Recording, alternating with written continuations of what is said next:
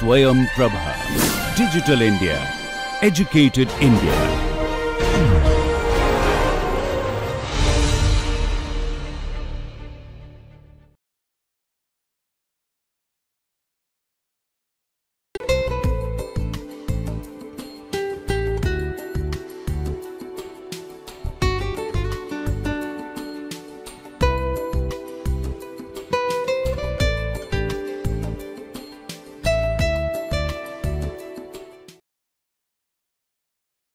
Hello everybody, welcome to the final lecture of this week. Today's lecture is a little different from the others. So far we've studied about multiple personality disorder, obsessive compulsive disorder, and play therapy, and again conditional emotional responses, that is how Watson showed that human beings could also be conditioned, could learn anything, so even fear could be learned. And in today's session, today's lecture, we are actually discussing about therapy or treatment processes and how diagnosis is done. So primarily, this was a very interesting article that was published in Science in 1973 by D.L. Rosenhan, and he showed that actually psychiatric diagnosis does not mean anything. So that psychiatric diagnosis, and most of the times, are made just on the present information that is available, and most of the times they are not correct. So this based on this, so there was already a movement called which was trying to classify the mental disorders, and there was the ICD-10 or the International Classification of Diseases, and on the other side there was also the Diagnostic and Statistical Manual of Mental Disorders that was trying to put the different diagnoses into place by the classification systems. And in spite of all this, there was also another movement that was coming up, and that was the anti-psychiatry movement. It was primarily led by famous psychologists, namely Thomas Szasz, and this movement, Rosenhan also belonged to this movement, and he felt that the medical practitioners who are trying to diagnose psychiatric diseases are not doing justice to the individuals, and they are actually in the process of diagnosis and treatment, they are actually labeling the patients. So just to show that this was what was happening, Rosenhan studied this idea and put it into an experimental form. So the primary hypothesis of the study was, it was actually an experimental test that Rosenhan wished to carry out, and the hypothesis was that the psychiatrist cannot reliably tell the difference between people who are sane and those who are insane. Now imagine if I say this to a psychiatrist today, then it definitely how many of them would agree? Now, because there are a lot of classification systems, and you can actually, if you follow the classification systems in order, as I talked about the DSM, and when you go through the slides you will see there's ICD and DSM, and they have this very clear as to what are the some symptoms that are required to diagnose somebody with, say, having OCD, or say dissociative identity disorder or MPD, or specific phobia. Then how could this be true, that psychiatrists could not reliably tell the difference between people who are sane and who are insane? But Rosenhan claimed that this was true, and he also said that if this hypothesis were supported, it would follow that the classification system used to make such a diagnosis is actually invalid. So his focus was that unless we can reliably differentiate the sane from the insane, we cannot be sure that a particular diagnostic label such as schizophrenia actually describes a patient's mental disorder. So when we are talking of mental disorder and we are actually labeling a patient with schizophrenia, how can we do that? So it's injustice to the patient unless we are really sure whether this person is sane or insane. So now these are the two hypotheses that he wished to check. Primarily it was only one hypothesis, and here he tried to do it in two ways. So there were two experiments. The experiment 1, which was a major experiment, involved pseudo patients. So people who were actually acting like patients, but they were not real patients, and their work was to participate, means they were individual participants, and their work was to complain of hearing voices. That is, in psychological and psychiatric terms, just show that they were having auditory hallucinations, and trying to gain admission to various American hospitals. So in this case, the independent variable would be complaints of hearing voices, and the dependent variable, that is the variable that is dependent on the independent variable, is whether or not the psychiatrist admitted the pseudo patients to the hospital, and if so, what diagnostic label did they use. So if an individual turned up at a hospital, at a mental hospital in this case, where psychiatric illness was being treated, and complained of hearing voices, what would the psychiatrist do?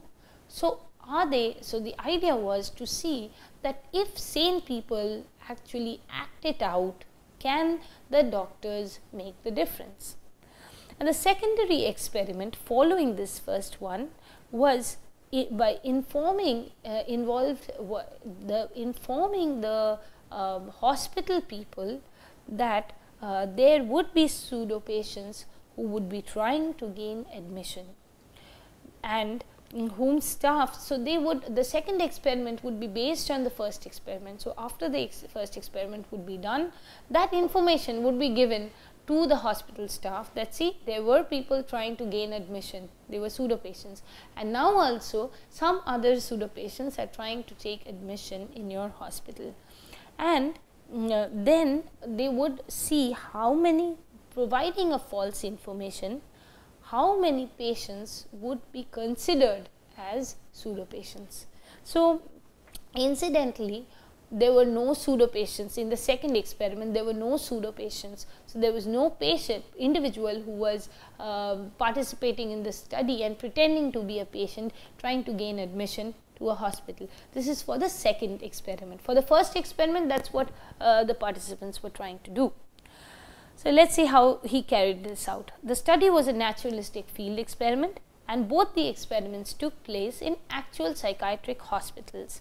So the first experiment also involved a large measure of participant observation. So basically, the participants who were pretending to be patients, and once they were admitted, these patients or pseudo patients kept written records of how the ward as a whole operated, as well as how they were treated personally by the staff and the doctors and the nurses. So there were 8 pseudo patients. This is in experiment 1. There were 8 pseudo patients comprised of psychology graduate student in his 20s, 3 psychologists, and one of whom was Rosenhan. So Rosenhan himself participated in the study. There was a pediatrician, a psychiatrist, a painter, and a housewife. So all in all, there were 3 women and 5 men, and all used pseudonyms. So they did not originally tell their name.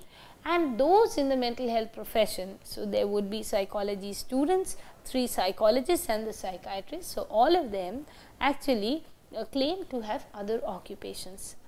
But apart from this, everything that they said was true.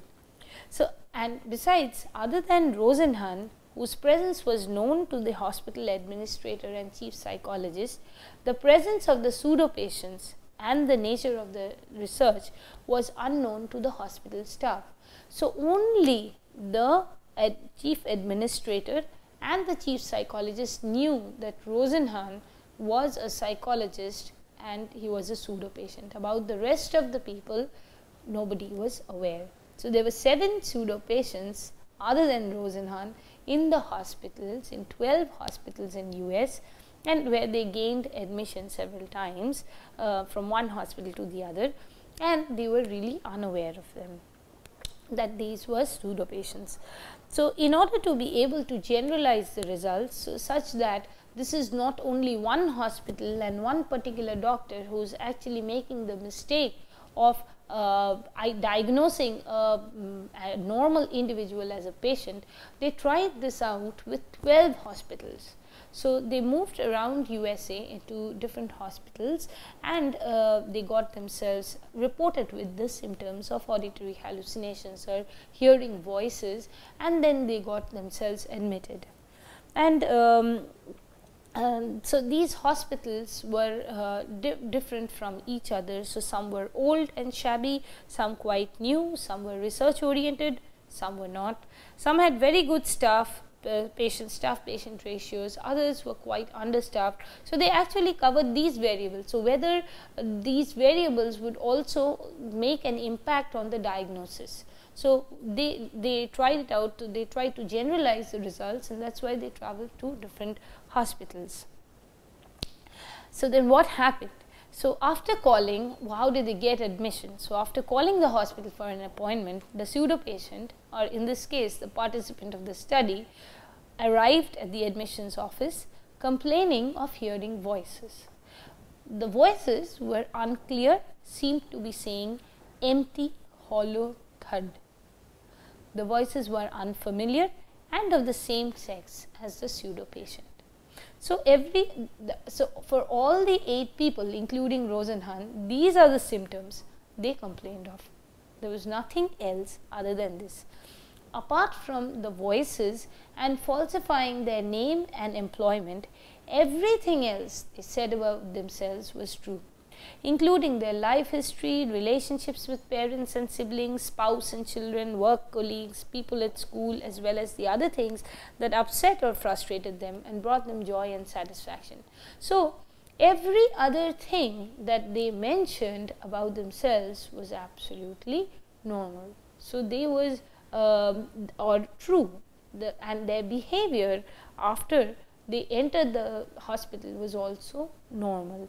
So, other than mentioning, even when they were talking to the doctor, to the psychiatrist during admission, and also to the other clinicians in the hospital, other than mentioning about this hearing voices, about the voices and the characteristics of the voices that they heard, other than that, none of the patients, pseudo patients, showed any other psychopathology. So, that is any other psychological symptom that would help to diagnose that they were patients. So, what would happen? So, there was just one symptom, and other than hiding about their identity, especially if they were in the occupation of mental health, and their name, other than that, everything they said about themselves was true. So, would they be actually identified as frauds or patients? Let us see what happens. They were admitted to the psychiatric ward, and after that the work was that the patients, the pseudo patients, would stop simulating any symptoms of abnormality. So, they behaved as normal as they could. So, apart from a brief period of nervousness, many had actually felt that they would be identified as frauds and they would be exposed. So, there was this initial anxiety that was natural even in the participants. But after they got admitted, they behaved normally, and they spoke to the other patients normally, and the staff also, as if there was nothing wrong with them. When asked by the staff how they were feeling, they indicated that they were fine and no longer experienced symptoms. So, the symptoms had also vanished. So, initially just for the admission, they spoke about the symptoms. So, the symptoms being that they heard voices. But other than that, once they were admitted, they stopped talking about the symptoms. They did what was asked of them, including taking their medication, which they of course did not swallow. And in addition to the activities available on the ward, they spent their time writing down their observations about the ward and the patients. So the normal are not detectively sane. So, this is the result. So, what does Rosenhan have to say? So, despite their public show of sanity, so they had displayed sanity in every domain after they got admitted. In fact, even during admission, other than speaking about hearing voices, none of their behaviors showed any difference. But in spite of that, the pseudo patients were never found out by the staff. So, their true nature that they were pretending to be patients was not found out by the staff. In 11 out of the 12 cases, they were admitted with a diagnosis of schizophrenia and discharged with a diagnosis of schizophrenia in remission. So, although there were considerable variations between the hospitals, several were considered excellent. Length of hospitalization ranged from 7 to 52 days with an average of 19 days. So, it was quite common for the real patients to detect the pseudo patient's sanity. So, now this is very interesting. So, though the hospital staff saw them as patients, treated them, and they were also given medication, asked several questions where they behaved normally, still they were given all the due treatment that was to be given to a schizophrenic. The real patients identified the pseudo patients. So, 35 out of 118 patients on admission ward voiced their suspicions. You are not crazy, you are a journalist or a professor, referring to the continuous note taking, and you are checking up on the hospital. So, these are things that the real patients told the pseudo patients, but the hospital staff couldn't actually identify that these were not real patients. So, that brings us to the question, so were the patients better at detecting normality than psychiatrists? Are the clinicians, so this is one of the questions that has really perturbed the psychiatry and especially the anti-psychiatry movement, that are the psychiatrists so busy, are the clinicians, the psychiatrists, the psychologists and the mental health professionals so engaged in diagnosing people that they really rule out normality? So, they are not good at detecting normality, and in fact, this study seems to show that the patients truly were better detectors of normality than the mental health professionals. So, Rosenhan suggested that doctors, what happens to the doctors is they are strongly biased towards the type 2 errors. Now, what is a type 2 error? That is, if it's a healthy person, they would rather call that person sick instead of missing out. So, that is, than calling a sick person healthy. So, that would be a false negative, or that would be a type 1 error. Now, the problem with the doctors is it's better to be safe than sure. So, Rosenhan pointed out that a healthy person, it would be better to diagnose a healthy person as sick and go through the checking procedure, assessment procedure, evaluation procedure, rather than diagnosing a sick person as healthy. So, this misdiagnosis is really good for the other illnesses, primarily because it makes the doctor more cautious. But with mental health, there is a problem, because there is also the condition of labeling that individual with a mental illness. So, let us see what the second experiment was all about. So, after the first experiment was done, the staff in the research and teaching hospital were informed about the results of experiment 1, and they doubted that such errors could be made in their hospital. So, this information was consciously given to each of the hospitals that they were going to visit, that they had visited, and they were informed that at some time during the next 3 months, one or more pseudo patients would try to gain admission. So, each member of the staff was asked to rate each patient on a 10-point scale who presented him or herself at admissions or on the ward as to the likelihood that he or she was a pseudo patient. So, now you see what has happened. The hospital staff, so the mental health professionals, they had all been primed.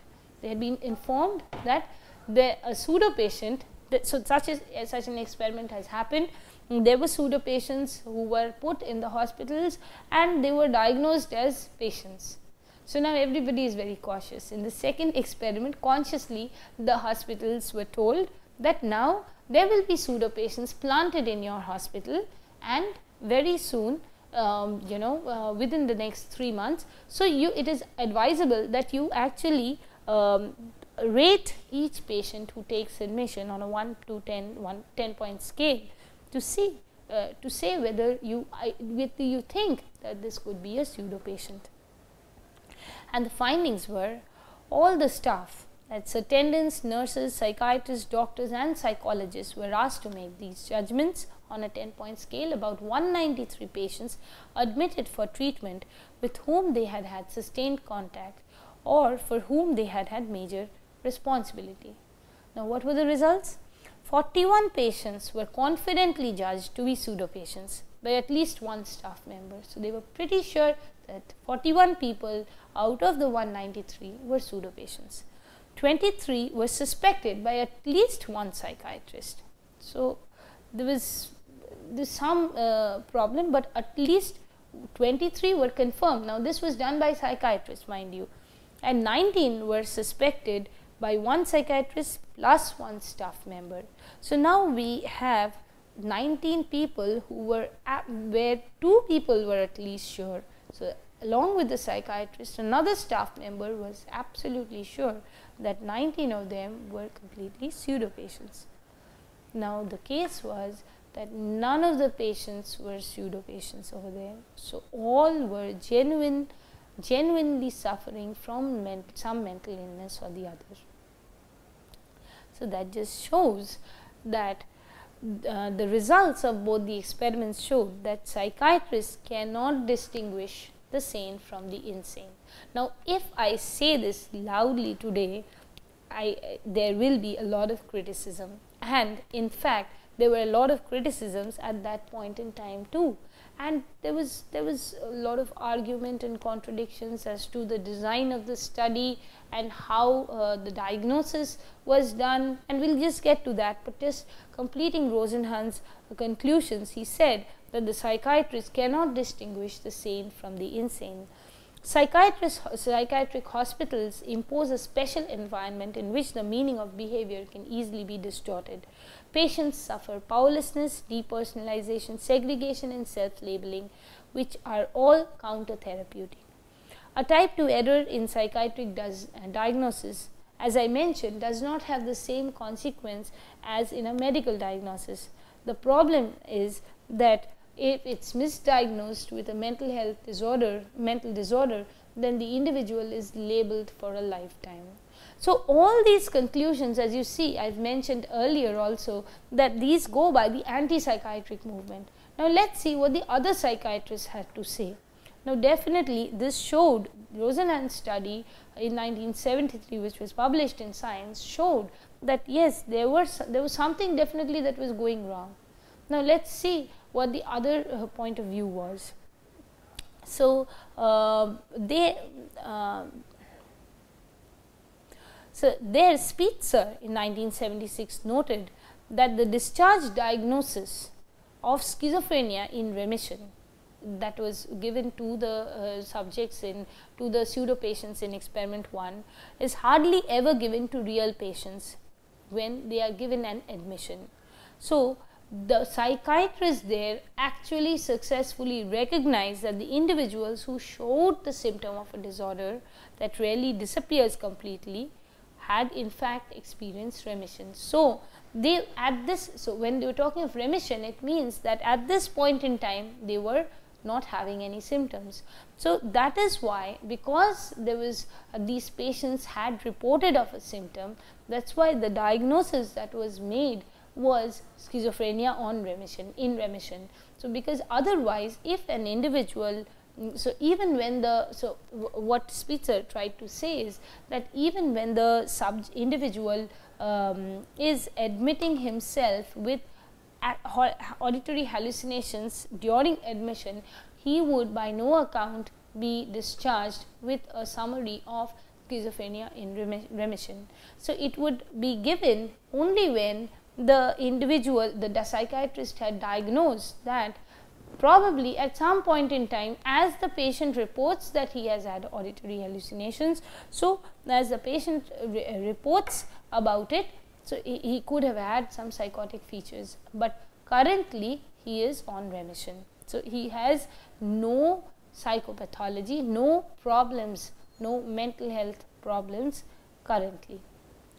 So, the Rosenhan study suggests that mental health professionals can actually distinguish psychotic from non-psychotic people with surprisingly high levels of accuracy. And Rosenhan was criticized for his own use of words. So, the other psychiatrists pointed out that generally sanity and insanity is not a diagnosis that a psychiatrist would make. So, Rosenhan condemned others for labeling, but he was using the terms sane and insane, which were legal terms and not psychiatric concepts. So, other than this, there was also another very important thing that came out, that why if we consider the anti-psychiatric movement, that this labeling is wrong, and that the patients should not be, what is happening is whatever the person is saying, the psychiatrist is labeling as per that, the diagnosis is made as per what the psychiatrist is saying, and this is actually affecting the individual's lifestyle, and also there are huge impacts of the labeling. Then another criticism was that why would people exhibit such symptoms or deviant behavior in the first place? Now, this people who think that these mentally ill people are, these psychiatrists who think that the mentally ill people are labeled and therefore they are treated likewise, they cannot account for why someone shows the deviant behavior in the first place, and this was pointed out by MacLeod in 1998. And also another very important thing is that if diagnostic labels are really so powerful, why were the genuine patients in Rosenhan's study not deceived by them? So, if the pseudo patient's behavior seemed to have been more powerful than whatever adverse effects the labels may have exerted on these observers' participations, then the abnormal people, or I should say the patients who were there, should have also been fooled. Now, why were they not fooled by their behavior? So, now this is Rosenhan's study has been criticized from both ends. So, has been supported by the anti-psychiatric movement, but criticized from the other psychiatric point of view, but it raises a concern for psychiatry and clinical psychology and mental health in general.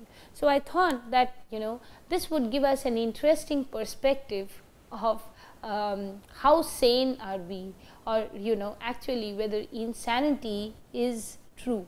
But of course, as scientific people, we should not be using the term, mind you, abnormal, sane, sanity and insanity. That would probably be for legal terms.